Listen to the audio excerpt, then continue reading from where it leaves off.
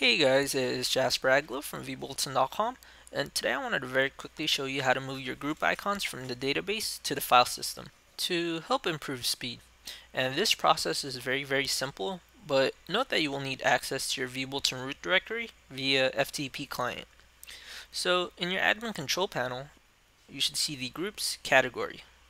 So click on it to expand, and then click on the group icon storage type. And here's where you indicate which directory you wish to move your icons to. But vBulletin already provides the default directory, which is named Custom Group Icons. And all you really need to do from here is log into your vBulletin root directory via FTP, and then just find the Custom Group Icons directory. Now just right click it and click on the File Permissions options. And here just change the numeric value to 777 to make this particular directory writable.